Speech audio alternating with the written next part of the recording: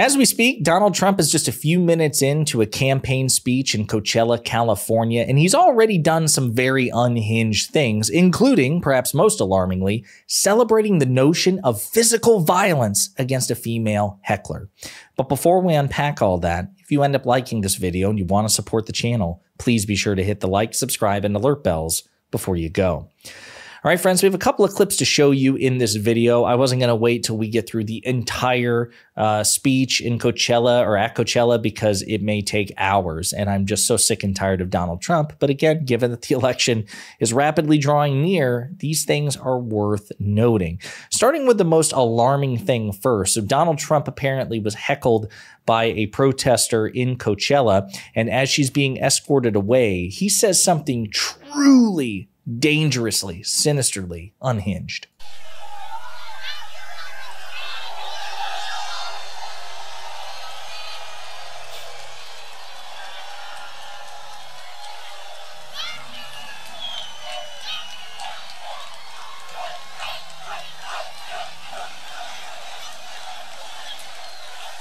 Back home to mommy. She goes back home to mommy.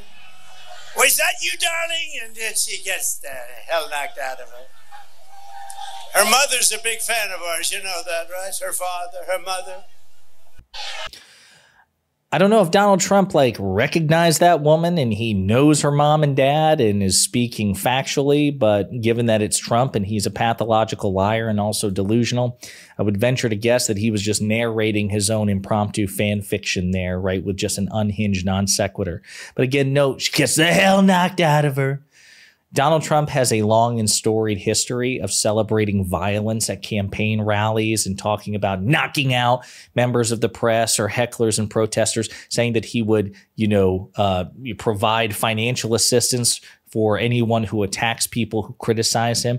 And now you have this. He's in California. He's being heckled. And rather than handle it the way that President Biden or Vice President Harris do when they're heckled at rallies, which is to try to engage with them and certainly not to threaten them, Donald Trump instead celebrates the idea of this woman getting hit by somebody, perhaps her fictional mother, the mother that Donald Trump has created in his head. Really unhinged stuff coming from a former president of the United States and potential future president of the United States. Really gross. No counterpart to this in the Democratic Party, not from Biden, Harris, Walz, anybody. Really unhinged, gross stuff. And then in this clip, it seems that Donald Trump not only screws up his civic history, but he forgets the last name of probably the most famous American in history, whose name was the name of a city that Trump lived in when he was president. See if you can catch it. How do you like the vice president she picked? How about that guy? How about that guy?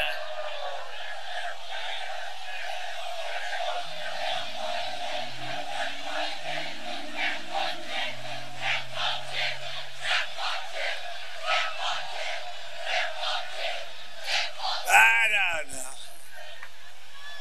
What the hell is wrong with our country?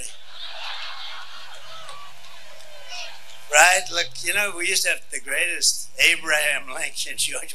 Now look at this stuff. Can you believe what we're doing? So he was referring to vice presidents, but President Lincoln wasn't anybody's vice president. He started to say George, and then he kind of fumbled George. It was George Washington, our first president. He wasn't anybody's vice president either.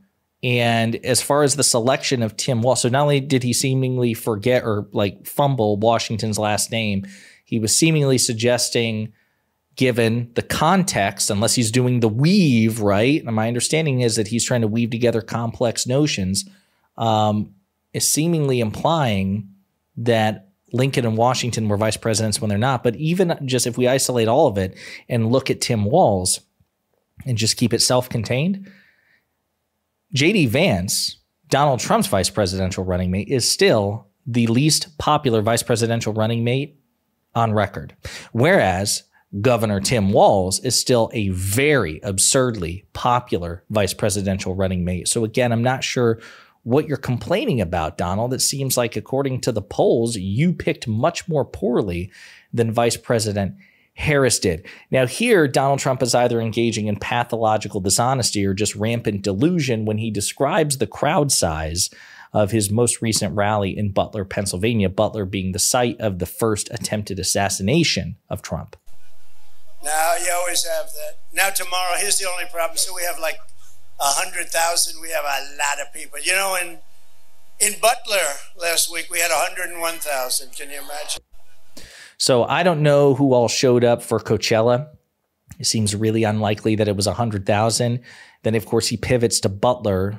So again, I'm not sure if he was talking about like, we have 100,000 people here at Coachella, or if he was referring to Butler, then realized that he was miscommunicating. And so I had to clarify, okay, in Butler, we had 101,000, but they didn't have 101,000 people in Butler. It was still a very big crowd. I mean, Donald is profoundly insecure, but he should actually be happy about that. It was a big crowd, but Secret Service, in charge of security there, and therefore, keeping a rough estimate of those attending the rally, they clocked it at about 21,000. So he was only off by like 80,000, right? And so with all that in mind, I want to play actually a clip from another event, this one in Nevada from yesterday, in which Donald Trump, again, just another sign of, seeming diminishment and cognitive decline, really struggled verbally here. See if you catch it. Our police, the support, protection, resources, and respect they so dearly, look, you know that, they dearly deserve it. Do you see? Dearly beloved, dearly deserved. Yeah. Again, if President Biden had done this, it would be front page news in perpetuity. But again, Donald Trump's gaffes, his non sequiturs, his rambling, I still think it's important, given that the context is that when Biden was the opponent of Trump prior to Harris becoming the presumptive and then the confirmed nominee, so much was made about cognitive capacity, cognitive and mental and physical fitness. But the polls show relentlessly that Donald Trump is not mentally fit to be president. And this might explain why he is resisting a second debate, even on Fox, right? So it would be a home turf advantage for Trump at a bare minimum, why he refused to have a one-on-one sit-down interview with 60 Minutes. And this election is still pretty close. Donald Trump could very well lose it. People can say what they want, but the vice president is still, at the time of this recording, favored to win. She's ahead in swing state polls. She's ahead in national polls. She's ahead in aggregate, certainly in fundraising. It's close, so he could win. But you would think somebody who really wanted to be president would be doing everything in their power to maximize their chances of becoming president. And he's instead doing everything in his power to avoid anything approaching a potentially hostile or challenging dynamic. Again, Fox wouldn't be hostile. The moderators, Brett Baier and Martha McCallum, they're not the most MAGA of MAGA Republicans at Fox, but they're definitely the sort of Fox News host who will grade him on a curve, so he need not fear. But of course, he would have to share a stage with Vice President Harris, and thus the challenge, right? He clearly doesn't trust himself in terms of the facts, the substance, delivery, and his ability to be disciplined to square off with her in a rematch, right? Otherwise, he would jump at the chance.